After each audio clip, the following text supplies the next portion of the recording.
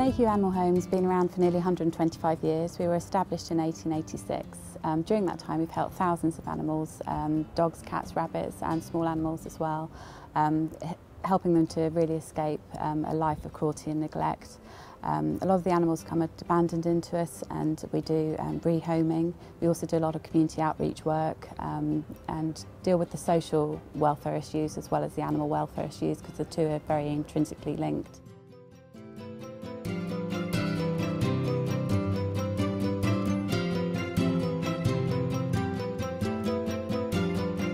We're also a proactive charity, so we do low-cost and free neutering schemes, and we also do low-cost vaccinations on site. We also have extensive education programmes where our animal welfare officers go out into the community and talk to different organisations and different people about animal welfare issues. One of our unique selling points is that we never put healthy animals to sleep, and as a result, we will take care of them for as long as it takes to get them better and get them out into new homes.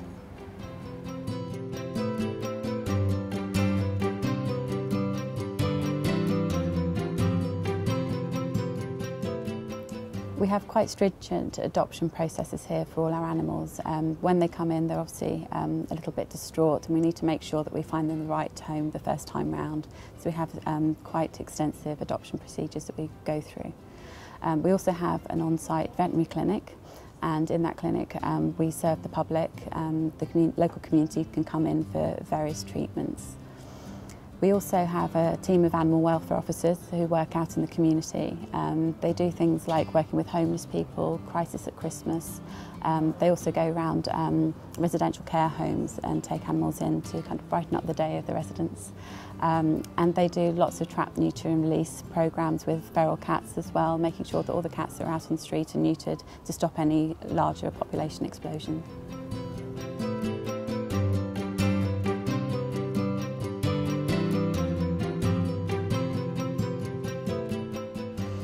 We help literally thousands of animals every year. At any one time we have 150 cats and 35 dogs at the Mayhew, and we do have a long waiting list of animals desperate to come in and find new homes as well. The Mayhew relies solely on the generosity of the general public. We don't get any government funding or lottery funding, and it does cost us £3,400 every single day to keep the home running. We're a small charity, so every penny really does count. For example, £5 can feed a cat in our care for a week, £10 can feed a dog, and the scale of our work here ranges from the very small right the way through to the large operations and long-term care that needs to happen before we can rehome our animals.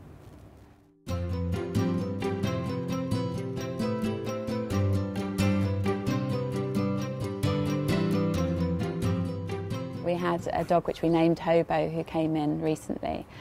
His front legs were parcel taped up, and there was a terrible smell coming from his legs. So our veterinary team got straight onto it, put him under anaesthetic and took off the parcel tapes. And underneath we found that there was lots of tea towels and handkerchiefs where someone had actually decided to self-medicate the animal. It's one of the things that we see quite a lot, especially in the recession. People can't afford veterinary costs, so they decide to go down this route. The wounds underneath were absolutely dreadful, and we thought at one point we'd have to amputate the legs. Luckily that wasn't the case. We gave him long courses of antibiotics and nursed him back to health, and happily now he's out in a new home. The treatment overall did cost around £2,000 for his time here, but we never put a healthy animal to sleep. We always make sure that we do what it takes to get them back to health and get them out into a new home.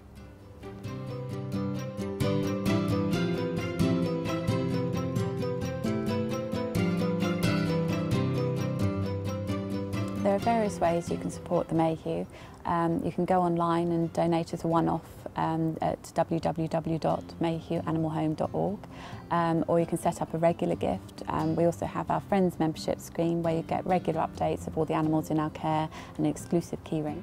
And also you can sponsor a unit, so that's sponsoring a dog kennel or a cat cabin or a rabbit warren as well. And within those facilities you'll get updates from the animals that are actually staying in the unit that you're sponsoring at any one time.